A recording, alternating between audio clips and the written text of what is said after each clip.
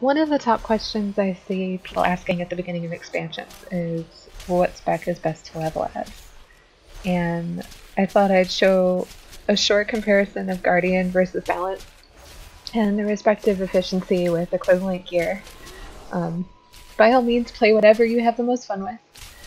But as someone who's main bear since Burning Crusade, and as an X-Raider who needed to max level as soon as possible for my guild, this is the style I prefer. As you can see, you can pull very large packs of bear and take very little to no damage. And that's basically it. Thanks for watching!